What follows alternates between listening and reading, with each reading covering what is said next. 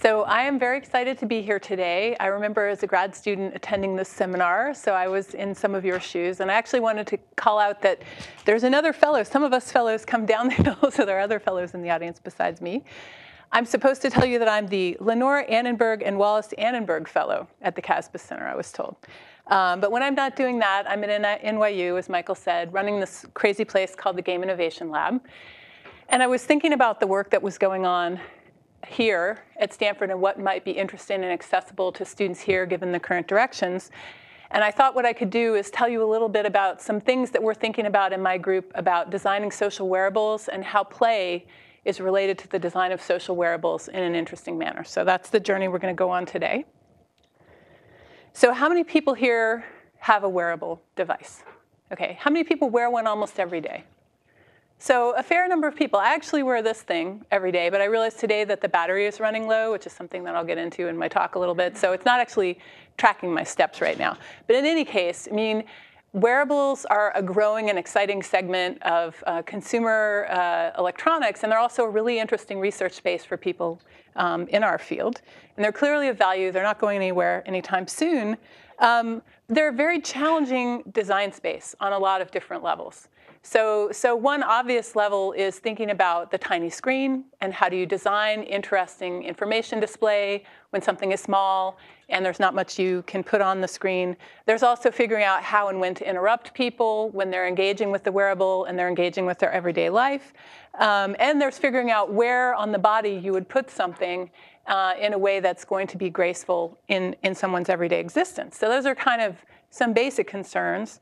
Layered onto that are issues that arise because something is sitting there on someone's body for a long length of time. So did anybody actually have this Fitbit that gave people rashes and got a rash? Nobody in this audience, I suppose. But none. Oh, somebody in the back. So somebody in this room actually had this issue. Okay, this is crazy. But these are the kinds of things you have to start to think about when you're designing a wearable device that's meant to be on someone for a long period of time. Is any component of this thing actually going to give someone a rash? And then practical concerns like, is the battery going to wear out? And then I've been working more and more with people in fashion, and one of the things they talk about with wearables is washability, things getting thrown into the washing machine, and whether they can survive or not, this kind of process. So there are these sort of second-order concerns that have to do with intimacy to the body and the length of time something's on you.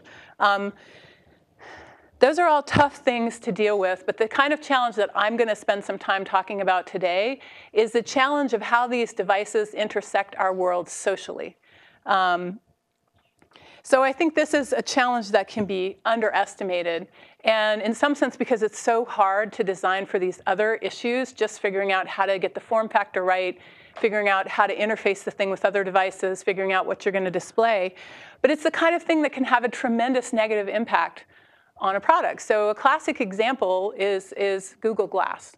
And I want to walk you through that example to give you a sense of exactly what I mean. So recently, Google decided to discontinue the Explorers program around glass. I mean, they're still giving out glass to people in specific work contexts, but they're getting rid of this program, sort of putting people out into the world using the glass device. And initially, when people saw individuals running around with glass, they were sort of like, oh, wow, that's an exciting new technology. That's really interesting. You know, it's great that you have that thing. But shortly thereafter, as more and more people started to have this device on their face, there started to be these interesting rumblings and resistance points in the sort of social fabric around this device. So I'll give you some examples from the New York Post from last July. And I'm going to read you a little clip from this article. In April, a techie war erupted when East Village restaurant Feast kicked out Glass user Katie Kazmai after she refused to remove her device. Kazmai vented online, and hundreds of Glass groupies rallied against Feast on Google, accusing the eatery of discriminating against people who are into new technology.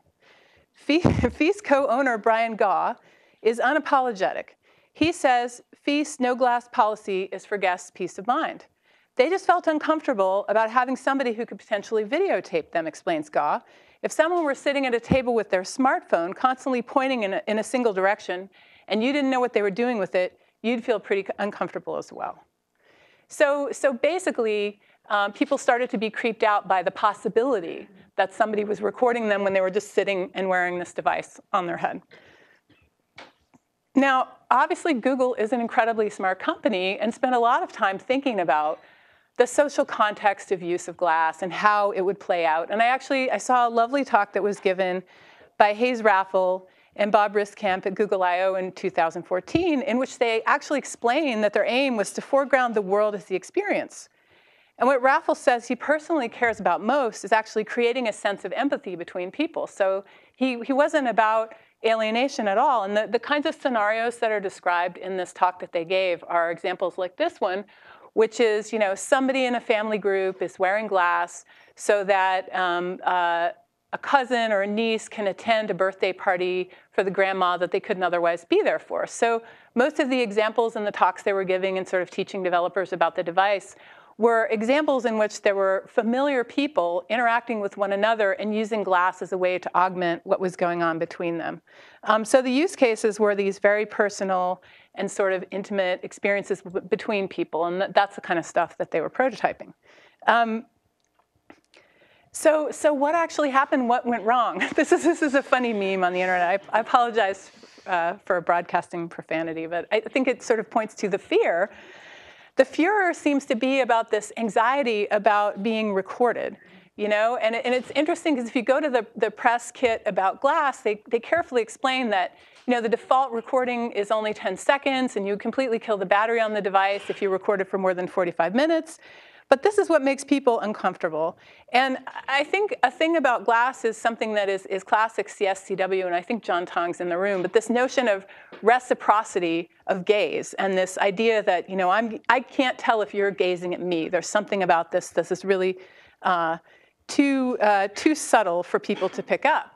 But at a deeper level, what happened at a social level with glass by introducing it through this Explorers program is that people didn't just use it in their family context to interact with each other and use it in the ways that had been storyboarded and prototyped internally about how glass might be used. What they did was they did something similar to what Sergey did when he showed up on the New York subway and was kind of using it in context and was like, whoa, my gosh, and took snapshots of him interacting with it. They went out and started interacting in public as much as possible to kind of show off that they had this cool new technology. So there was an inherent display of power and status that was going on. And that, coupled with a lack of familiarity on the part of people who were seeing the device, led them to come to this conclusion, oh, this thing is kind of creepy and formidable, and I don't know what this person is doing, and it's sort of disturbing. It created this power differential and this lack of transparency. Yes? Do you think that's mainly about the camera and the idea that somebody might be watching it, or is it just the disconnect between somebody's gaze and attention? It just seemed to me, anyone who had sat down for any extended period with, let's say, a bad starter over the last 15 years, you have this sense of you're having a conversation and you don't know if that person is attending you or looking up something about you, and it's really disconcerting. So it was really weird to me that this big company could throw all this money into this and not kind of pay attention to that experience already.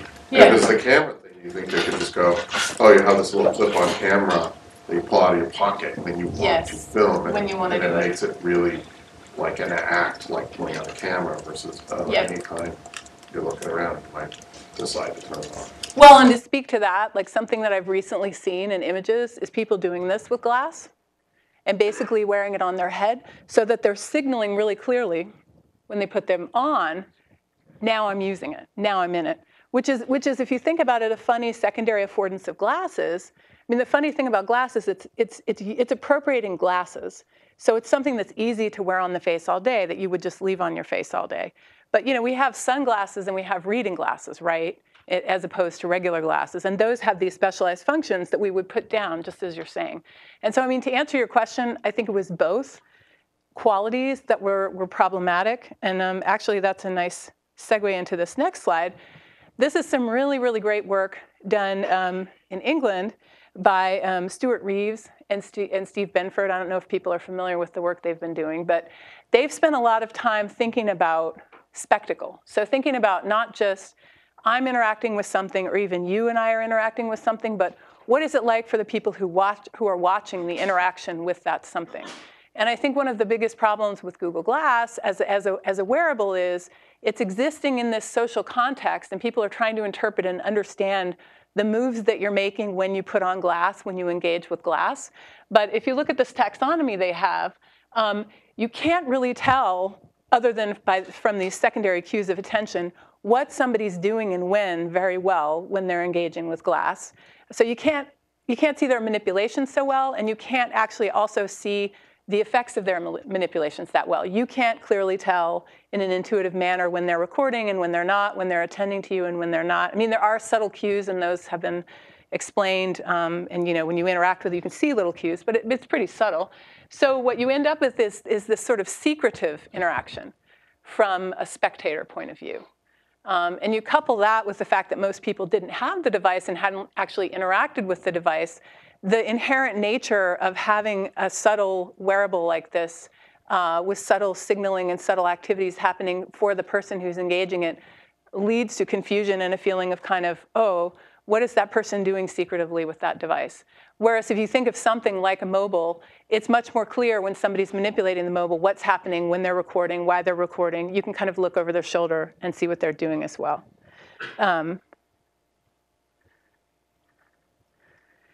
So that's like, the question is, can you pick that up before you release a device, okay? Can you actually prepare for that?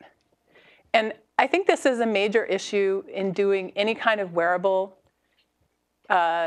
development, because if something's on someone's body all the time and they're moving around in the world using it, there will be social effects. You cannot design without thinking about social effects. I think that the most common tools for preparing for social effects are storyboarding and doing internal sort of vision videos and prototyping and testing things in-house. And storyboardings and videos lead us to create these sort of best case use scenarios, and they're great for selling up in an organization the potential of an idea and where it could go, and also helping a development team think about what sorts of things they should build into the device in terms of features. But the thing that they lack that's really, really important is a resistance, a social resistance. If you're existing mostly on storyboarding and on internal testing and prototyping, and then you're bringing people in occasionally to play with the things you've mocked up, you can be really subject to a sort of emperor's new clothes phenomenon where everybody you're bringing in is doing the same kind of thinking about what's happening and is getting enculturated into what the device is supposed to do. And you can miss really important things that would turn up in a more heterogeneous social environment. Yes? Just to push back on this a little bit. We often react to these social impositions by creating new social norms. Absolutely. So it need not have been that the glass's outcome is just like rejection, right? Like antibody, get this out. Yes. It might have been that we as a community like develop new norms about how we, for example, make an honest signal of attention, right? Because if I no longer can, because like I'm talking to James and he's wearing his wireless Rainbow's End his contacts, right? There's some other way that he would compensate to say, and now I'm really paying attention to you. So I guess I worry that if all we say is that there's going to be social effects and you're not going to see them and they're going to be bad, like maybe we need to figure out how to really understand, is it going to be a game, like is it going to be just done, killing it, or is it something that we can overcome? No, I totally agree with that. And actually the direction of my talk is offering a strategy for, in a sense, developing those antibodies. So instead of having to release something out, I mean, I think the major tactic these days is, prototype and do upsell and create a vision and then rush and get something onto the market and then see how it does, and then people adapt to it, and then your product also adapts. But I think there are strategies pre-release that can be used that come out of the world of gaming and game design that can be very effective. So that's exactly the direction this talk is going, so that's good. Okay, so I want to do a slight detour before I go into why resistance matters and do a little old experiment. So I'm curious, which of these lines over here do you think is closest to the length of this line? And so, Michael, what do you think? A. What do you say? C. C. Okay. But did you guys have even a moment of like, you laughed, but did you have even a moment of kind of like, what? Why would he say that? How could he say that? Why is he saying that? Yeah. So imagine if it had been James plus Michael and James and 5 other people in the room saying, it's actually A. How would you have felt then, right? They were allowed to laugh at Ash's conformity. No, well, what happened was they were, okay, so yes. So this is famous old research on a phenomenon called social conformity by Solomon Asch. And what he did was a much more extreme version of this. So he would have, say 5 or 6 people in a room. Everybody but one person would be a Confederate. They would be in on this thing. And they would go through multiple trials of this, okay? And after each trial, the people who are the Confederates would all converge on the wrong solution together. And he would do it in this way where he would call out each person, so what do you think, what do you think, what do you think? Getting to the person who was the true participant last. So how many times do you think people would actually change their answers in that kind of a social situation? Anybody have a guess at percentages? 50%. Worse. 90%. No, not quite that bad. 75% of the time, people would change at least one of their answers in response to this. And that's just all to say that we are very, very susceptible to one another's judgments and opinions in very subtle, subconscious ways.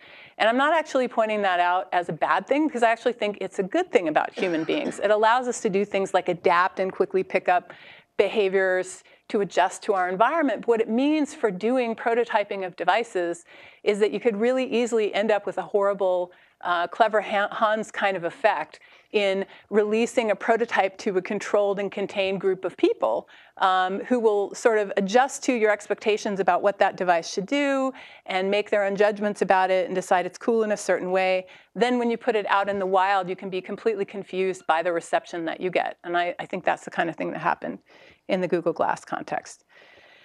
So basically, my argument is, as technology moves into these more diverse social use contexts, and it runs into these social norms and processes that are already going on, we need to actually design a social experience around the technology that adapts to and travels well with what's going on in the world.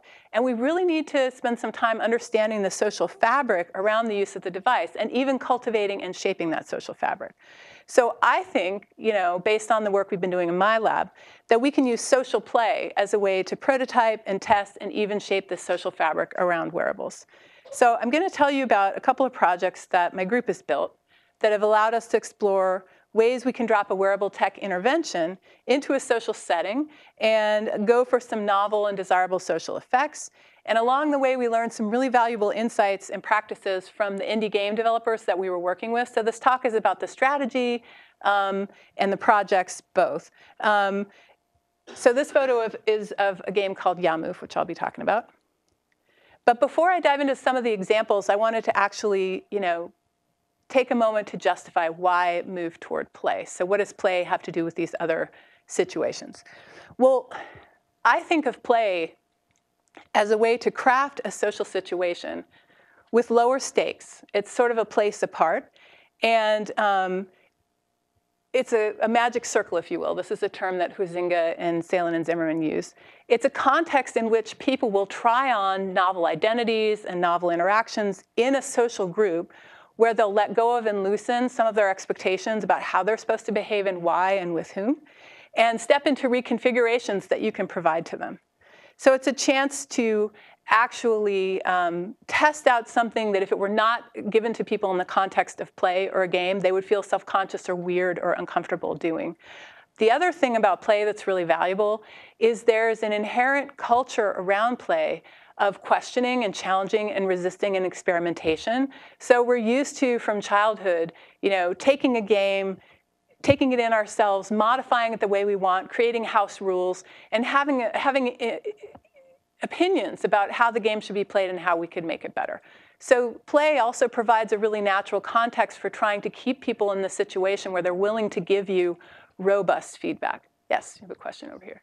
So you were talking about just controlling experiment and how you get a solid group of conformity and you get distortions and perception around that. But didn't Huizinga also talk about how the magic circle is magic circle because like it creates ritual, and he has like this whole chapter in Homo Ludens about like how ritual and like that sort of like religious conformity is just a solidified, crystallized version of play. So like, could you also say that play is also the like source of like super conformity, like ritualized? Yeah, I mean, I see your point, but I think it depends on the context of play and the sort of the opt-in nature of play, right? When you get into ritual in society, rituals are sort of, in some sense, mandatory practices in a society. So those are maybe the two faces of gaming. But yeah, I agree with that.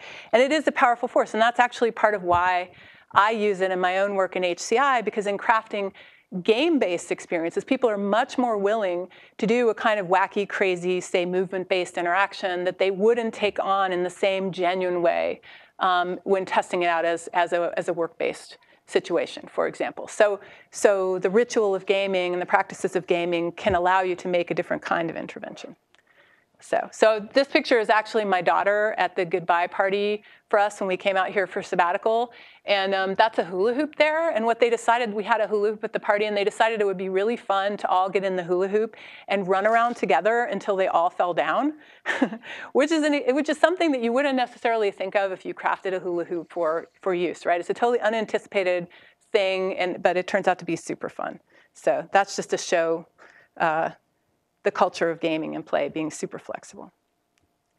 Okay, so first I'm going to share the story of a game that we made called Yeah Move. And this game actually migrated from being a mobile game to being a wearable style experience. And it was based on an extensive amount of social play testing in a wide range of venues that provided social resistance to our design. And I want to make a brief note to say that this game had a little bit of support from Yahoo, which is part of how it migrated into being called Yeah Move, which is kind of a funny side story. So with this project, we were interested in the transformative power of movement on emotional and social connection. And we wanted to build a game that would purposefully bring people into the kind of synchrony and connection that happens when you're dancing together and having a really good time, as opposed to when you're dancing awkwardly and feeling really bad about how you're dancing and really hate being there. So specifically, we wanted to explore the benefits of encouraging coordinated movement because research shows its social benefits. And there's some really cool research about how coordinated synchronous movement causes all these interesting things to happen for people. So we were actually working from a mobile game prototype that we had seen at this conference that was built by these guys from Carnegie Mellon, and that one was called Move It. And the core of the interaction in that game, and I'll show it to you in a minute, was tracking through the accelerometer synchrony in the motion between the two devices. And the way they had set up the interaction was they would give so each of us would have the app, and one of us would say, I want to play the game, and then whoever was around could elect to play with, so it was a two-person game. And then you'd get a little cue card like Make It Rain or Disco Inferno, and then the two of you had to quickly brainstorm what movement you were going to do that would map to that description.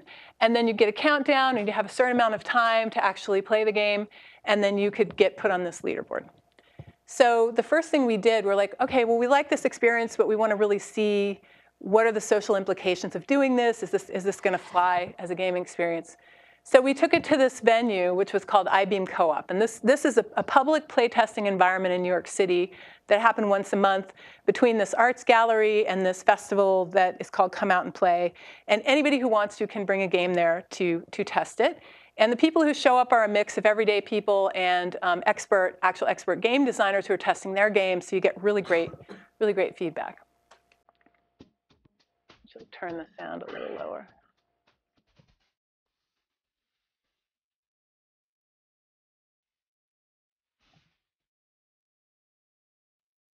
So we just captured some of the little movement cycles that people do. It didn't really matter at this stage if it was fast or slow movement. It was just, were you in sync and how well were you in sync? So people were just trying all kinds of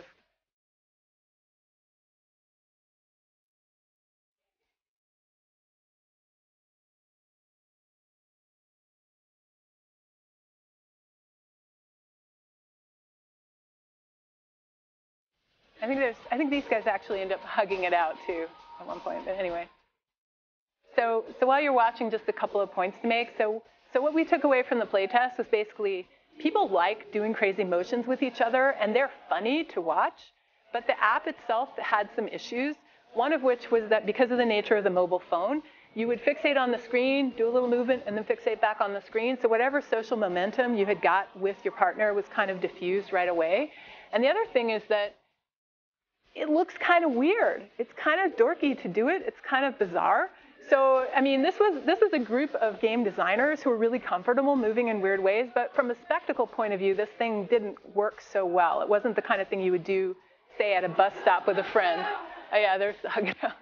Anyway, so we actually, all right, I better change the screen. You guys are going. So shortly after this, we were actually invited to this really interesting meetup that happened at this place called Baby Castles. And Baby Castles was this arts collective around games and alternative game design practice. And they were doing this event. Oh my gosh, I'm just full of obscenities today. This event called Fuck the Screen, which was basically about, how can we get away from people staring at screens when they play games? And so the organizer said, you guys are perfect for this. Come and test your game here. You're going to learn a lot from people who are playing the game here. So one thing we noticed right away when we got to this venue was that even though the title of this thing was all anti-screen, almost all of the games at the event had big screens. But they weren't using the screen for everyone to stare at. They were using the screen to heighten certain things about the game to pull spectators into the mix. And sure enough, when we had our game played in this venue, it was really hard for us to attract players because no one could really tell what was going on because they couldn't see what was going on. There was no larger-than-life projection about it, and they felt a little goofy and weird doing it. So we got a combination of really helpful feedback and also just deep observational information from being in this alternate setting. So one of the co-founders of Baby Castles actually sat down with us, and he said, hey, I'll work with you guys on this. I have some ideas for what you could do. He said, I think you should wrap this co-op movement thing in a larger frame of competition, kind of like B-boy, B-girl dance battle style stuff. So I'm just going to show you, for those of you who've never seen one of those. Keep the sound low. He was like, B-boy, B-girl dance battles, what happens is there's like a circle, there's a crowd around, and then there's dancers in the center, and they take turns, and it's very performative. And so what you could do is you could have the people who are doing the team interaction now be a team against another team. So it could be, like a 3-round dance battle kind of thing. And we got really excited about that because, okay, all of a sudden that gives us a really good normative social frame for this situation. It's like everybody knows about dancing. People understand that. People understand, in a sense, how to judge dance moves and can kind of have opinions about what's going on. It doesn't feel weird or uncomfortable. Yeah. So we embarked on the process of designing a dance battle game. And this led to an intense series of changes in the whole structure of the interaction. And one of the most interesting things that happened is we stripped almost all of the interaction away from the mobile phone. And we ended up actually buying holsters, kind of like the ones you jog with. And we made our own sweatbands. Like we got embroidered sweatbands with the word "Yeah, move" on them. I wish I still had some because I would have brought them here. But so we would put the holster over that sweatband, and then we had a 2-on-2 battle. And so now, how do people know how they were doing? They had a very simple, star score at the end that they could look at on the screen. And then we also created a big screen projection that gave a little bit of detail about how people were doing as they were playing. But that wasn't for the players. That was actually for the spectators only. And we introduced an MC, just like in dance battles. So we had an MC who was actually calling out the feedback from the screen, saying, shake it up a little bit, move it up, bust a new move, et cetera, because we realized, why reinvent the wheel? The audio feedback is the absolute best way to let people know how they're doing when they're dancing. So I'm trying to think, did I cover everything that we changed? Yeah, I guess the last thing, and I'll show you some interactions in a minute, is that we changed it to this 3-round battle, which had the effect of creating this tension over time, this excitement about performance. And like one team would win round 1, and then maybe the other team would win round 2. So it created this really familiar, understandable form of interaction around this novel movement dynamic. So I'll show you people playing. So Yeah Move turned out really well. It was actually a finalist at Indiecade, which is the big indie game venue for showing off one's work. And it was also shown at several other exhibitions. This is a video from Indiecade, and I think what you can really see in this video is how engaged people got with each other in coming up with kooky, crazy moves, and also that it was engaging for the crowd. And an interesting artifact of designing around movement synchrony was that you didn't have to copy moves on the screen like you would for a game like Dance Central and sort of copy what the machine did. You and your partner would figure out together what was going to kind of show off your strengths and make you look the best. So I had people with really, really different skill levels competing against each other. And it didn't feel disjointed, and they were actually able to have a reasonable competition. Like there's one pair that's actually a little girl still in her soccer uniform and her mom who were competing, and everybody felt fine to just jump in and jointly improvise something. And Indiecade, there they are. And Indiecade is set up out in the streets in LA, in Culver City, so it's just a chaotic, random mix of who wanders through and who's willing to play. And we felt comfortable going to that venue, and we knew that our game was going to work and be a success only because we'd been through extensive tuning. So after Baby Castles, we actually went back to the iBeam Co-op venue, and we went to Parsons' monthly game test, and we tested our game every week in our own lab group, and we had a pretty good sense by then that it was a robust intervention in a social situation. That we weren't just thinking about individuals and how their devices were going to work, or I'm going to meet you and we're going to do this strange interaction. It was the whole context now which was being considered. And so when we dropped it into new settings, we had a lot more confidence that we were going to be able to pull something off. Okay, so that's Yeah Move. The second game I want to share is still a work in progress. And in fact, we just showed this. Did anybody see this at TEI on campus? Okay, like one person. Yeah, a couple people. So this is a collaboration with my lab's artist in residence, whose name is Kaho Abe, and that's actually her right there. And she is pretty much the driver of the aesthetic choices in this game, and she has a really robust practice. She has an MFA in fashion, actually, but she spent the last, 5 to 10 years building interactive physical social games that often involve a wearable component. And she and I were brought together by this organization called iBeam, which is an arts and technology gallery in New York City. And they had an initiative with funding from the city, the Rockefeller Cultural Innovation Fund, around computational fashion. So how do you bring fashion and computation together, and how do you think about the intersection there? So this game is actually aimed at exploring wearables and costumes as game controllers. It's called the Hotaru Lightning Bug game, and that's Kaho's name for it. And that is based on this myth of fireflies. And I don't know the backstory there, but she was building upon other mythologies from Japanese culture, and in particular, she was really inspired by this Kamen Riders. I don't know how many people are familiar with this TV show. Okay. So what Kaho finds so fascinating about this is this combination of the superhero costume, putting on the superhero costume and being transformed, with gesture. Like with the Kamen Riders, it's not enough to just put the costume on, you have to strike the right pose. And so she was really interested in, well, could I change that into a game mechanic? And in particular, could I change that into a game mechanic that's collaborative between people? So it's not just some brave warrior on his own, it's actually poses that have to be done between two people. So this project is all about not just costumes as game controllers, but also costuming and wearable elements as a way to transform social interactions, okay? So she actually set out to create her own wearable costuming elements. And she was working from this story of the lightning bugs. Basically, her vision, as she describes it, is these tiny lightning bugs battling back to back and fighting these tremendous forces, and somehow making people feel that sense of collaboration and smallness and coordination and collaboration. So these are some initial sketches she made of one of the wearable components of the game.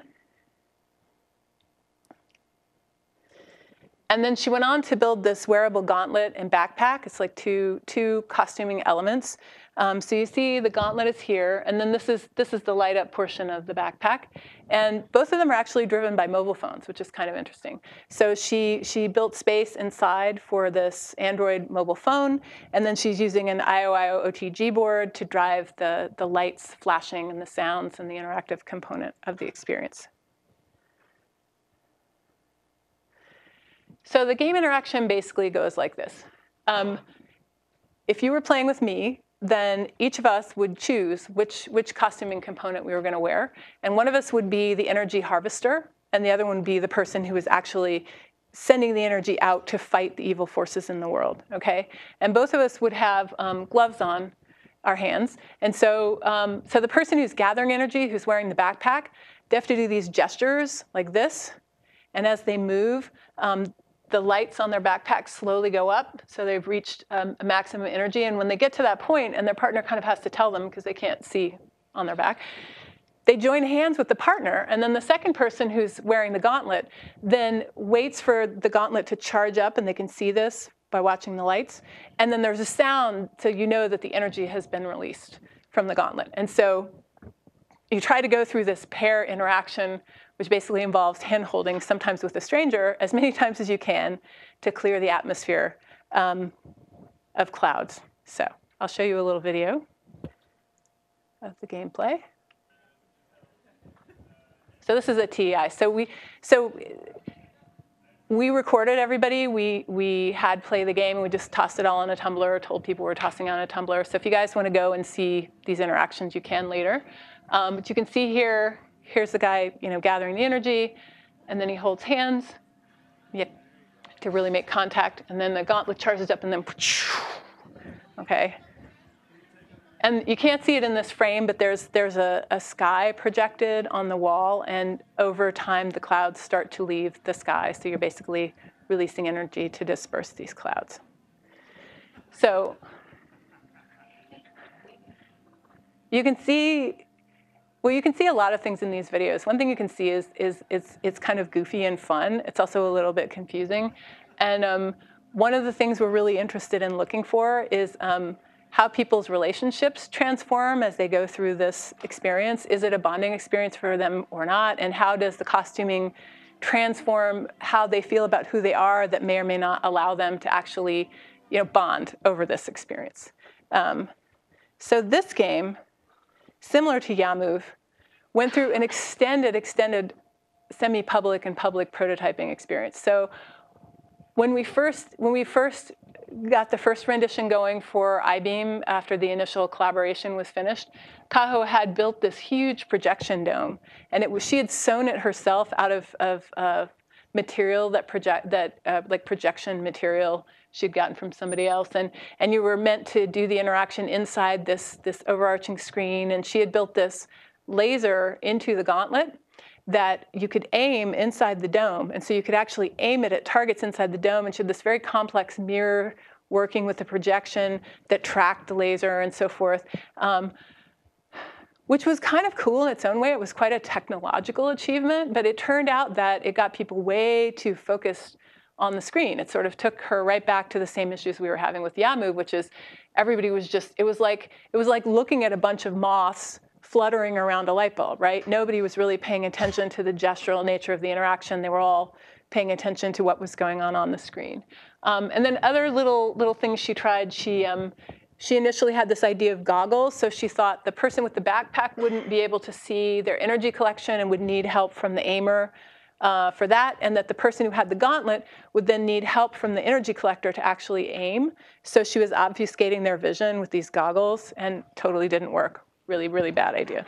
So these iterations all took place over multiple tests, and I would argue that we couldn't really have come up with the radical reinventions that we did internally to our lab group. There would have instead been a focus on continuing to refine the technological path we were going down for way too long. But going out into these social settings like gallery spaces and independent gaming venues gave us some really honest feedback, and sometimes hard to take feedback, about which portions of the technological construct we'd put together were working for people and which were not. And one thing that's really great about working with indie game developers is they will just drop things that don't work. and they'll take a project back to the beginning and rethink their core assumptions. And what they're really after is the end experience for people who are playing. So they're not necessarily like some of us, and I've fallen into this trap myself in technology research, you can kind of get yourself wedded to a particular technology or a set of constellation of technologies and not be willing to drop some of what's going on in the interest of the end experience for people. So at present, if we look back at, well, actually, let's take a step forward. At present, she's building more and more signaling into the devices themselves. So she got rid of the dome, as painful as it was. She didn't like throw it away. She's going to use it for other things. But she's really focusing on building signaling through the lighting and through the sound effects and things into the costumes themselves to put the attention of the crowd and the attention of the players very much more onto one another and onto the transformative experience they're going through.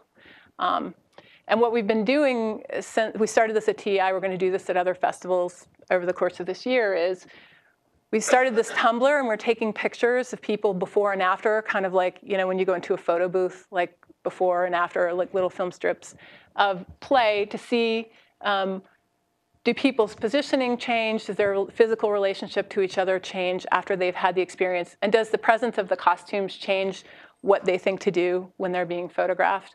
And we're doing interviews and recording videos of their interaction and trying to understand, what does an intervention like this do for people? How does it affect their connection to each other? So how many people think these folks knew each other? Do they look like they knew each other? They kind of do, right? Yeah. Did not know each other at all. And the photos are funny. You can go and look. A lot of times people will be smiling and standing next to each other a little awkwardly, maybe a little space between them. And after they play, they're doing these crazy poses, right? Because they've just been trained doing these poses. But they have a choice about what they do when they're asked to take a snapshot at the end and what they're choosing to do, sort of validating some of what we're after. So I guess I would say for this game, what happened was a kind of clarifying and purifying process of back to the core aesthetic that Kaho had in the beginning that kind of drifted during the project. So she started to layer more and more technology onto this experience in a way that ended up distracting from it. But taking it out into these social venues and having people try it out and give us really honest feedback about it led us to go back and pare down what affordances, what kinds of feedback, and how the interaction should take place. So I think this is one really interesting thing about game testing culture in the indie community, is that there are these venues and these forums for getting robust feedback before you have something fully released. And an interesting side note on that is that actually ends up helping people build an audience or a following for their game. So you would think, well, maybe that would be bad because it would lead to people copying a game. But in fact, that's not usually what happens. What happens is it slowly builds understanding and, as you were saying, that plasticity and adaptability in a community. So what's happening is a sort of antibody effect where you test a game, you workshop it with people who are experts like yourself. They give you feedback and they get familiar with it. Then they go off and they talk about this cool game they saw and this interesting interaction. And then the next time you're testing it somewhere, there are a few people who were curious about it, who kind of wanted to see what it was, and then they have a say, and then the thing gets modified further. So by the time it actually gets to a place like Indiecade or some other gallery setting, there's a ready-made audience who's interested and curious about where the thing went and sort of bought into and entrained with how it functions. So that gets me to wanting to link this back to designing social wearables in general. So you might be saying to yourself, well, OK, those are interesting projects. But how does that actually translate outside the realm of gaming? Isn't gaming a sort of specialized context? And as I said at the beginning, I would argue that, yes, we are setting up explicit gaming situations here. But what we're also doing is just setting a frame for social interaction. And I think there's a lot more leeway in designing situations for wearable use, something like Glass or something like the Fitbit, where you tell everybody who's participating in testing something, you're doing this. Let's say you're doing this. Act as if you're doing this. You provide them with a play scenario that has some distance from their everyday life and that has some objectives to it and has a sense of playfulness to it. I think you can get the same sorts of results in that kind of context. And I think the reason this is important is that you need the actual resistance of seeing people actually behave in a genuine social manner in order to pick up these complex secondary effects around these sorts of technologies. So you have to figure out a way that you can get a group of people, not just the people interacting, but potentially also people who are going to be spectating something like this, to play act it in such a way that they feel the genuine feelings that are going to come up for them when they're using the thing in a real situation. And so I think the combination of thinking carefully about social scenarios that maybe don't ask somebody to be exactly themselves, but put them in a playful context where they're trying out some social situation around the wearable, combined with thinking about venues that provide resistance, communities that provide their own set of critical standards that you can bring a prototype into and get some genuine feedback, are the two things that I think are the most relevant about the work that we've been doing.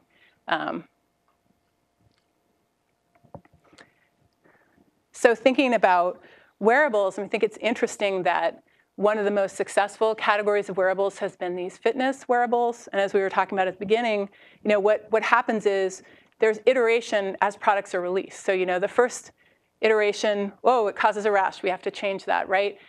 One thing that's been interesting to me is, so I have this Fitbit Flex, and it has almost no interface on it at all. It's just these little dots. And the Nabu is the same way. The Nabu has just a little screen on the inside of the wrist. And so there's been this movement as the devices have come out. Like typically, before you would see, maybe something will get laden with more and more features as it comes out, and people pile on features, and that's the direction to go.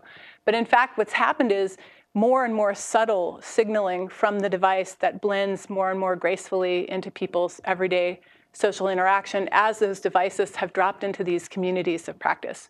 And I think probably that wearable community got a boost from beginning in this area of sports aficionados who like to share their fitness progress anyway with one another. So there was a ready-made, robust, critical community that these kinds of wearables could drop into and learn from.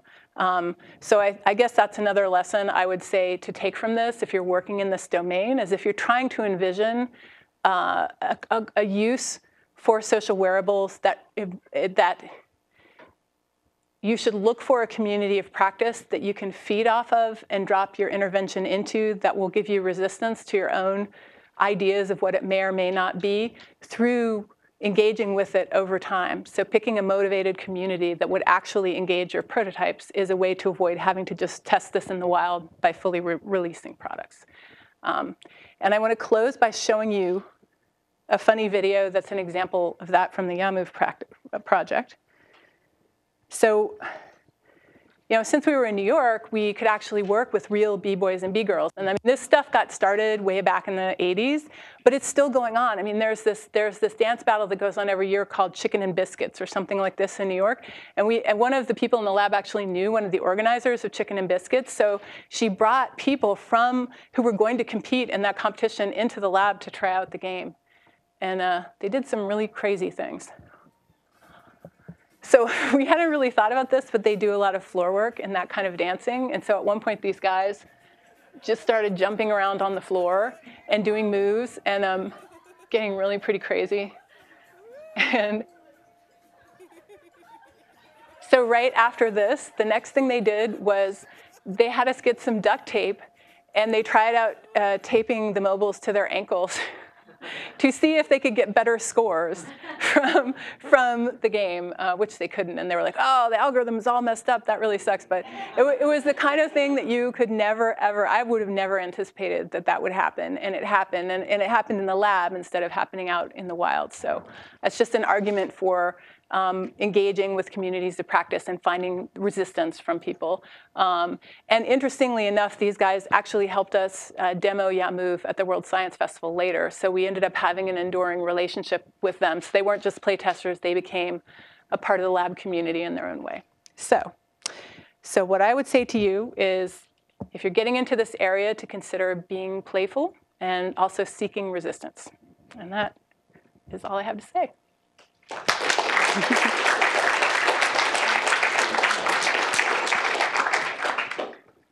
Questions, thoughts, reactions, dance moves. Dance moves. John has a dance move.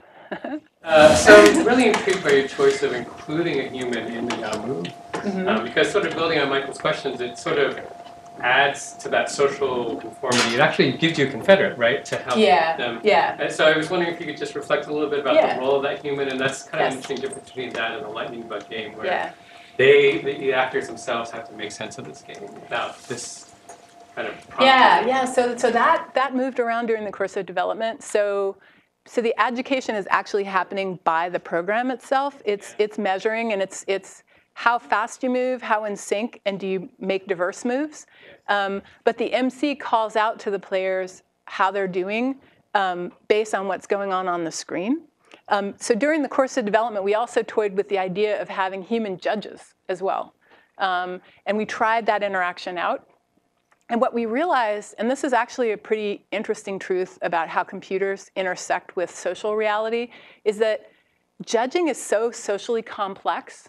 People were really happy to hand that off to the computer, that the computer could kind of be the referee, and then you could rag on it how unfair it was and kind of have this fun interaction with the dumb technology instead of having an awkward social encounter. And judging, it causes a lot of controversy in the dance battle world, like who's judging, what are the criteria, and so on and so forth. So the MC actually, their role is really more to create a party atmosphere. So the MC in our case was a real MC who mixed music in addition to kind of calling out and saying funny, silly things in addition to giving people feedback from the screen. So that's optimal because the MC is much better than a computer at sensing when the mood is lagging or when something bad is going on. You see what I mean? So there definitely were some moves we made in creating an elastic system that allowed the computer to do the thing it could do well, like sort of educating the sensing it was doing, and then using humans to sort of amplify the mood stuff. So we did one play test actually where we didn't have a strong MC. And it was so funny. And there was a lot of guys there, like it was kind of a guy-heavy play test at IBM Co-op. They started doing calisthenic wars. They started doing like intense jumping down, and they were so exhausted they couldn't actually finish playing. Like, it was no fun for them at all. And we're like, whoa, what went wrong? What the hell, And we realized, well, actually, the music as a frame and the MC kind of bounds the possibility space for people, what they think is an acceptable move to make, right?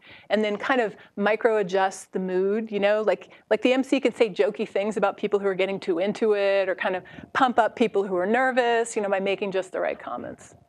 So yeah, that's a great question. Yeah. So the MC, in terms of the comments that he was actually making to the players on how kind of strongly or weakly were they guided by the actual presentation of the information that he was making them based off of. I'm trying to gauge basically kind of how different would the scenario have been if you tried to implement text-to-speech on the photos themselves. Well, I mean, the part where he was so the interface. I don't know if you noticed during the video, but there were basically a star system for each of the 3 variables, and then there would be like text that would say, mix it up or pick up the pace or whatever. So that stuff was going on screen. The issue is when you're dancing and you're trying to copy each other's moves, you're not going to look at it. But a text-to-speech could certainly have said those sorts of things. But in addition, he was also saying things to kind of reassure and calm people, which would involve a lot of other sensing that we didn't have built into the game, right? Like noticing when someone looks like they're feeling awkward, or when somebody's clearly, getting out of step with their partner and making their partner crazy, like all kinds of little nuanced social dynamics that it would be quite challenging to track. So, yeah. Yes? I want to come back to some of this conformity questions. Yeah. So I feel like there's a competing narratives within this presentation. So you talked about the Ash conformity experiments and how this can sort of, in the case of, say, glass, lead to a bit of a rejection, right? And yet you also mentioned that you're socializing people into liking the game more and expecting, like, oh, I've heard there's this interesting thing and I come to experience. And anyone who, like, ever owned a pet rock or played Pogs or, sorry, I'm blanking. What's the 2000s equivalent of this? Something that's not actually fun, but everyone decides it's fun. I think there's actually legitimacy there. Like, Pog's okay, maybe not the best game in the world, but like we're all having fun because we've decided we're going to have fun. Yes. So sorry? Yo. Okay. Okay. Cutting a little close to home there. But so there's this. There's the positive side where like social influence is actually getting us to feel okay dancing, right? And it's not clear to me how we prototype that. Yeah. Because that seems to be the core of this. Is like, how is it going to? But I think we can. Like, I guess people who create indie games, people who are part of scenes, they are actually crafting the social fabric at the same time that they are crafting their intervention in the social fabric. And they're testing their ideas and how the social body will respond to it. And that's an integral part of their design process. So I think you can use it for good or evil. I think but people are not dumb. Like, you might have gotten a pet rock and you were happy with it for 10 minutes, and then it just sort of sat there. And at some level in your life, you kind of reflect, if you're not like the ultimate consumer, on, I don't think I'm going to buy another thing like that pet rock. That wasn't, But maybe it was super fun to do the Gangnam Style dance for a while, even though it was ridiculous because so many people were doing it. So it's a fickle thing, the social fabric, and it changes over time. And I guess my question is, can it be designed? Yeah, I think it can be designed. I think you can, I think you can see patterns in how people use the social fabric, and you can artfully and intentionally put them into your design, and you can also release your design into the world in a way that makes use of the social fabric. I don't think you can predict, I guess, I don't think you can create a major new change in it intentionally. I guess I'm more saying you can work with it as a material and shape that along with the context of what you're doing. So you're not trying to create something viral, you're just trying to create something that feels like it's at home in the sort of context. That feels at home, and that is a trial balloon of the kind of thing you want to do, where you've tested it out and seen how people respond, so you have a sense of whether it might go viral. I mean, I don't think you can have an idea and know. And certainly that's a lovely goal. No, he had absolutely. He'd done tons of songs exactly like that. Yeah, but I think you ignore that phenomenon at your peril, right? Like, I think you can avoid falling flat on your face. Like, if you've decided you're doing wearable tech, you have to realize it is inherently social because it's on your body and it's performative whether you like it or not. And it's not enough to just craft scenarios, like small scenarios, and then do a bunch of internal testing. You have to actually check it out against the social fabric, and that's an iterative and back and forth process, I guess is what I'm trying to say. And then the benefit of that is by the time the thing goes out in the world, it's also much more likely to be readily adopted because you've kind of flushed out things that you wouldn't have otherwise caught. Closed beta. Yeah, it's like a closed beta. Yeah. Anybody else? Yeah. I guess I'm wondering if this kind of idea of having fun can be applied more generally. Like, not when fun is the intent of the application or whatever, but if this idea of making people comfortable makes them judge things more realistically and interact with them in a way that's a good test to develop further.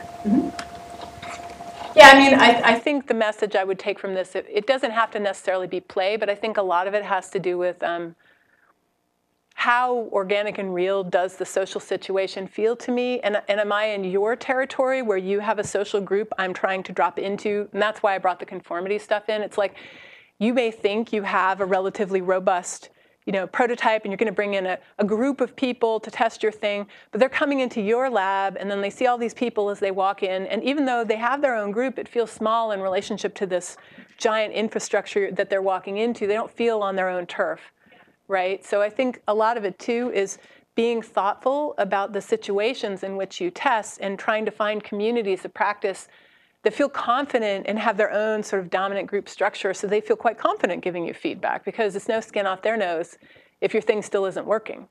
And the beautiful thing about the indie game development community is people do that for one another, and so are mutually vulnerable as they make their things. So you even get expert feedback on top of the community of practice, which is also super. And that's a whole nother question, is how to cultivate that kind of community of practice around things like wearables. Do you have a question? I am curious about, with YoMove, you talked about how in some ways this was sort of inspired by research showing that gestural synchronicity creates emotional synchronicity. Mm-hmm. So have you thought about, or will you test that now that you have this great graceful thing? Yeah. Well, so it's a whole nother challenge to design an experiment that tests that in a rigorous way with a game. And actually, Jeremy Bailenson has some really great work on synchrony and conversation. I think it's Andrea Wan, is that? Yeah. So her work really pinpoints that question. So one of the things I've learned in engaging in building games is my work has kind of migrated to a more system building, HCI approach of research from a classical social science comparative experiment kind of research, because pinning down the variable rigorously enough to ask the question is almost impossible with the structure of some of these things, right? So another example is where we've been working with the woman who does the power posing research about how power posing makes you feel more powerful. And yeah, so we've been going round and round with her about like making something that still feels gamey, but that is confined enough to withstand social psychological testing rigor, you know, and it's an interesting challenge. Yeah. When it comes to some technologies, like a computer, you can keep a design for a few years, a number of years, and keep a pretty similar design, and if it's accepted, people enjoy it for a while. Yeah. When it comes to wearables, is it difficult to work with fashion designers when fashion is so temporary and fleeting? Things may change in a few months' time, so if you're designing something and shipping it later this year, how do you know, like, what are your concerns with keeping it not current, I guess? Well, you know what? So I work with that computational fashion project, and what I learned is some things change about fashion and some do not. Okay? Zippers do not change.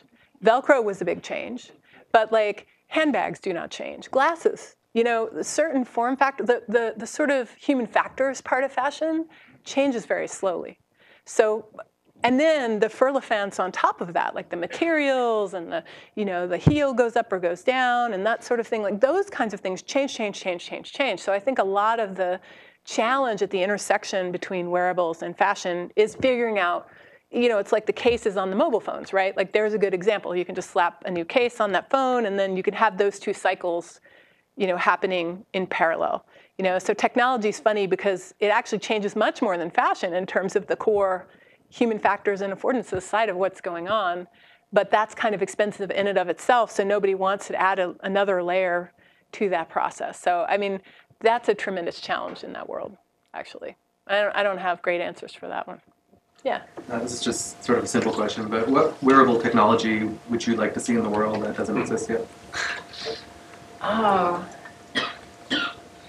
I think I would like to see, so there's kind of a movement these days around recognizing that quality, physical co-presence, and mutual attention is a benefit, but it's pretty tricky to measure.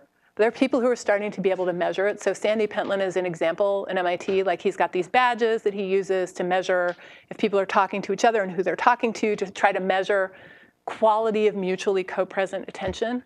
So I think it would be really cool if people made wearables that rewarded you for mutually co-present attention, for basically being socially present with others, right? Because I think almost all the technology is going the other direction, like bing, oh my God, I have a text. And so we're all like fragmented and not actually present. So I think like finding, and this gets into the thing I was saying before about adjudication, like if there's subtle signals where you're rewarded with feedback that's emanating from you that shows how attentive you are, that could really change things, right? It could sort of tip the balance because we're all rewarded by answering, we get the partial reinforcement by answering our emails and our texts.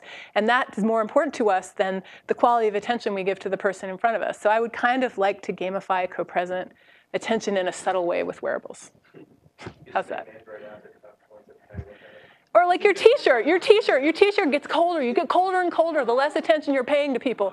And you start to shiver and you're like, woo, and your t-shirt starts to take this blue hue and you're like, whoa, okay, I gotta focus. You know, that's the kind of thing I'm talking about. Like more visceral, more, and also observable, yes. Katharine, I don't know if this is related, but I wasn't really clear how the work's going to, how do you see this work? Yeah. So interestingly, I do have people in my lab who are, migrating out of the world of games per se and into playful interaction around everyday experience. So things like using gesture to unlock a door, or kinesthetic tools for fidgeting that can help modulate your mood. So one of the things I'm doing now is trying to take some of this thinking about the subtle social and emotional signals that are happening in these play spaces and see if I can move these into situations where you're not necessarily in a leisure context, but you do care about well-being and connection, and how do we actually attend to those variables and measure them as well.